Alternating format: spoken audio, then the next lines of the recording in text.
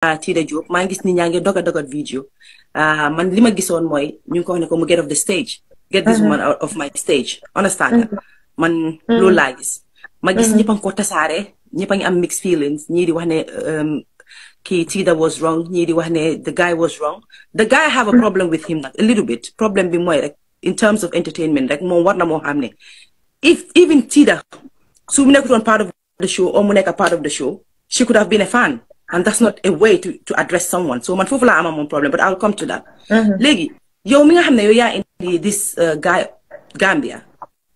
Ñun ñep gis ki ma gis ñeneen sa xal nañ la blush. Anyways, am na ñu doon blush ne organizers yi la blah blah blah. So, wax ñu tuuti, was Tida part of the show or not?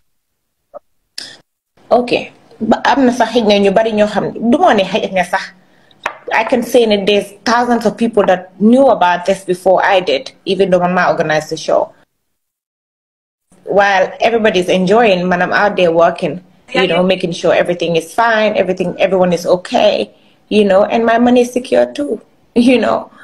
So, yeah, mangi break. I don't know. I wouldn't know. Wow. Anyways, like I said to you, yeah.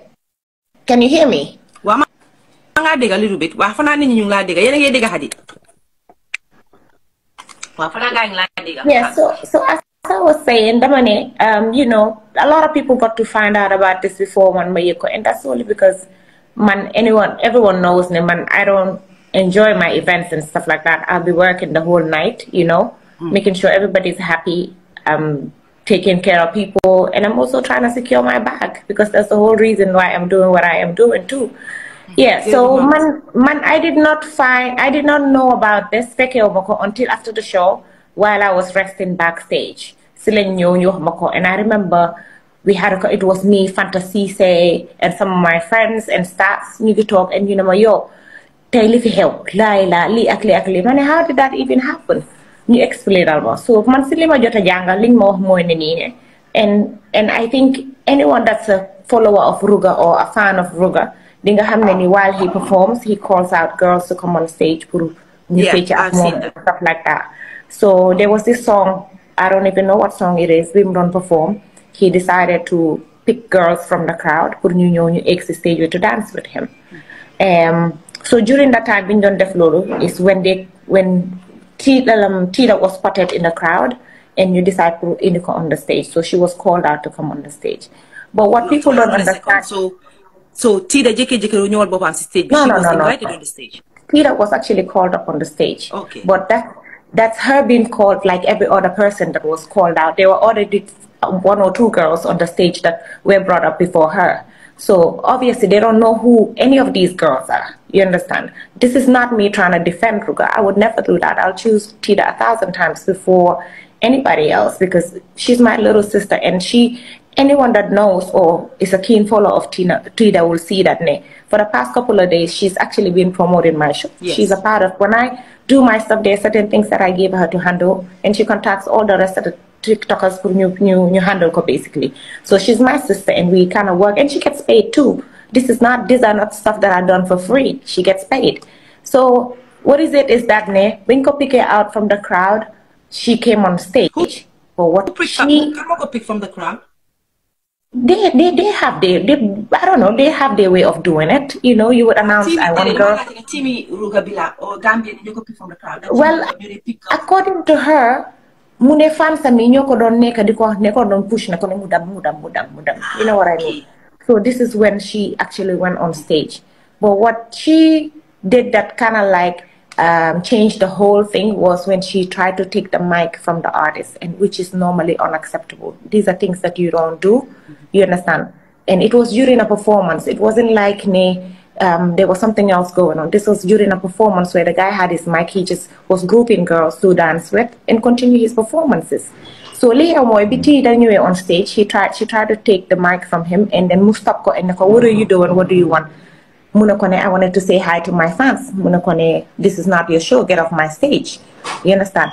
I mean, like, it could have gotten worse. But I know there are some musicians that I've worked with, or some that I know that I've not worked with, but know the kind of stuff that they do on stage. It could have gotten worse. But you understand, it did not. Santayala, he asked her off the stage. which I think she should have listened to that and gone off the stage. But then again, you know, Tida is playful and she didn't take it like seriously. You understand what I mean?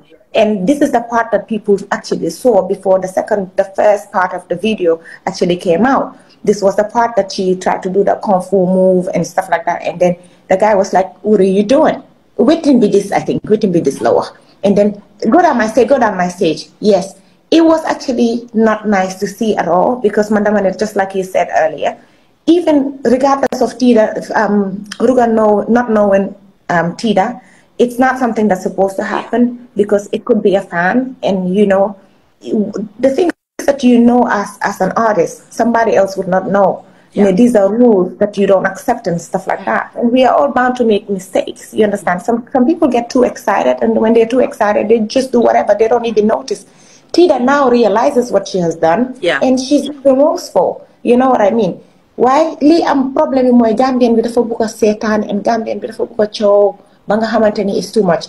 And there are few things. When Chow so ame, if I'm your hameni, naturally, li reklende ine borom. You know what I mean? People that don't like me, they're very happy right now because this is what they want to see.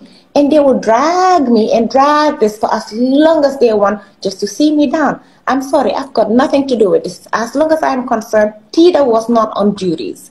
Tida was there as a guest. She had a VIP pass. She sat at the VIP where everybody else sat. Now, I don't understand how some of these people that are saying me, I should have introduced her to Ruger. I don't understand what kind of idea they have. Should I be going to introduce Ruger to every person that's on my VIP? No, because they are there to enjoy themselves. You understand? And rightfully, it was his stage. It was his moment. Yes, he was actually rude. He shouldn't have addressed her like that. I believe there was a nicer way of doing it than just, you know, repeatedly telling her, get off my stage, get off my stage.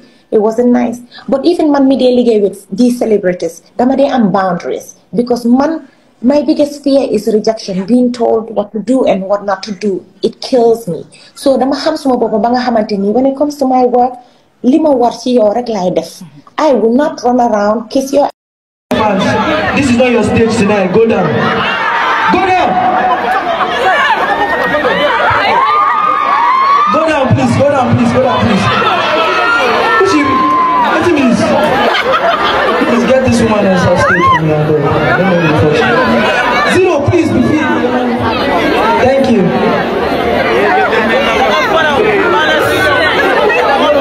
Which one?